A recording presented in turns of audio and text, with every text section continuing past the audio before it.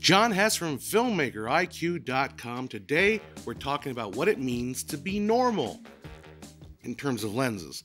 Now, most photographers have a vague sense of what normal lens is from any introductory video. It's a lens with a focal length equal to that of the diagonal of the sensor. Well, that's a standard. That's not the definition. Much like depth of field and the size of the circle of confusion, it's a matter of subjectivity, and that it depends on the observer. The more precise definition of a normal lens is a focal length that creates a field of view that appears natural or normal to a human observer. That's from Wikipedia, which we all know is 100% correct on everything. To reframe it, a normal lens is the dividing line between a wide-angle lens, which gives us a wider than natural angle of view, and a telephoto lens, which gives us a narrower than natural angle of view. It's right in the middle, the Goldilocks focal length. It doesn't distort the field of view in either direction. But let's home in on that definition. What does a field of view that appears natural to a human observer actually mean? For this discussion, I'm going to ignore the biological component and treat the eye as just a point in space. There's a whole rabbit hole to go down in regards to biology. The focal length of the human eye, the curved retina, and all of that. Look up Helmholtz's 1867 pincushion chessboard. If you stand close enough to that image, the chessboard will actually look square. Okay, but we're not going there. Instead, we're going to with a basic Euclidean geometry concept of natural viewing angle from a point in space. No funny business. Now, let's borrow a portrait studio cliche. If I hold up an empty picture frame at arm's length, since I am a human observer, last time I checked, a normal lens would generate a field of view of the image that I would see through this picture frame. In other words, whatever I see through this empty picture frame is a normal perspective. Therefore, a normal lens is a lens that will give me the exact angle of view as what's pictured in that empty frame. Now, you might be asking, well, doesn't the distance and the size of the frame matter?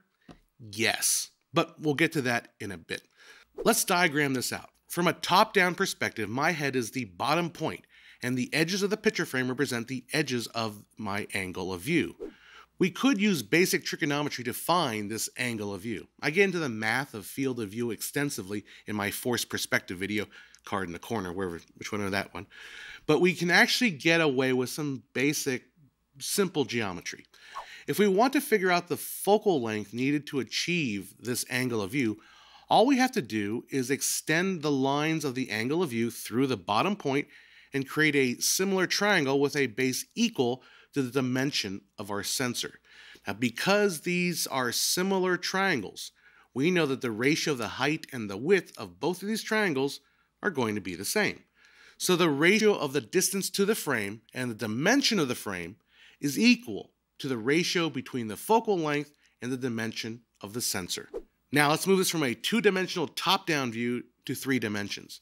The images we create in a camera are almost always some form of rectangle, but lenses create an image circle.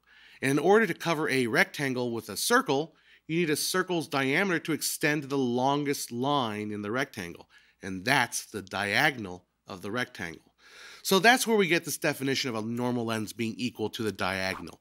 If you've dived into my exposure video, card in the corner, this is starting to look a lot like a steradian, which is a common SI unit used to describe lumens. I only bring this up to show that there is precedent in using diagonals in terms of light in photography. Now, let's get back to the question of frame size and viewing distance. Yes, the size of the viewing image and the distance determine what focal length will be considered normal. Let's start with a common standard, the focal length equal to the diagonal of the sensor. How big an image and how close do we have to sit in order to make that definition actually create a normal perspective? Well, luckily, we can just reverse the similar triangles. If the focal length is equal to the diagonal of the sensor, then the viewing distance is equal to the diagonal of the final image. For viewing an 8x10 printed image, the viewing distance would need to be about 12.8 inches from your face to get a normal angle of view. So somewhere right about here. If I were viewing an image on my phone, it would need to be about 6.7 inches away from my face, so even closer like that. But we don't always view images from these exact distances. In fact, we rarely ever do, especially when it comes to motion pictures. So that definition of a normal lens being a diagonal of the sensor really isn't right. So let's switch gears, and instead of talking about diagonals and distance, let's talk about field of view in terms of degrees.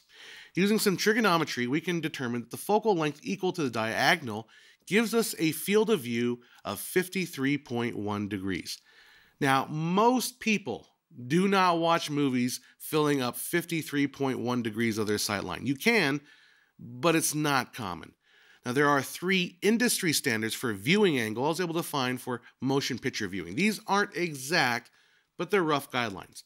There is a 20-degree standard, which is cited by television manufacturers going back many, many years.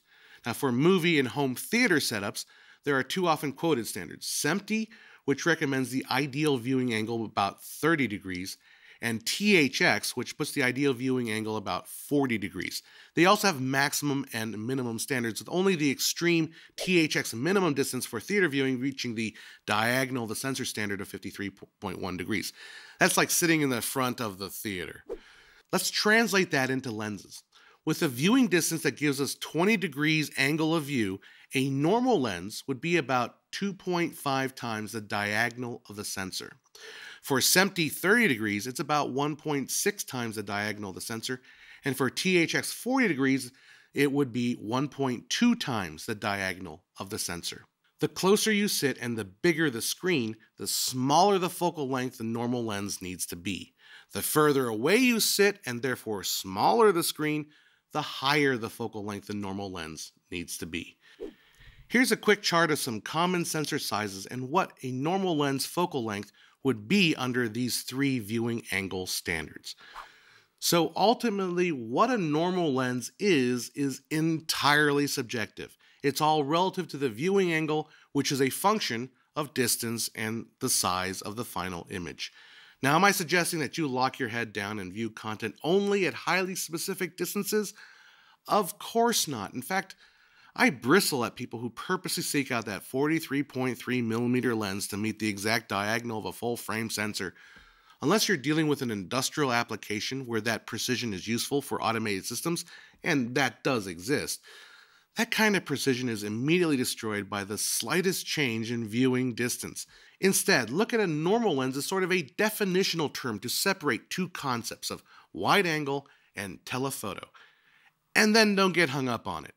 Just because an image isn't normal doesn't mean it can't affect you emotionally. I think that might be one of the greatest discoveries with the growth of photography and motion pictures, that we don't need the screen to be a true extension of normal experiences, that the human brain can accept and process images regardless of what angle of view they ultimately represent. Perhaps this is what I find so powerful about the art form, that photography, be it still or motion, is the interplay between the real and the abstract. The real in the sense that it captures a physical reality, but the abstract in the way that we can manipulate that reality through composition, exposure, lighting, movement, cutting, and even sound, all in a service to the emotion of the story, whatever story we're trying to tell. Like, sub, ring that bell, comment, share, feed the insatiable YouTube algorithm. Throw a buck or 2 at my Patreon. Thanks to these fine folks for making these videos possible. Don't forget the merch store below where you can pick up some cool, snazzy apparel.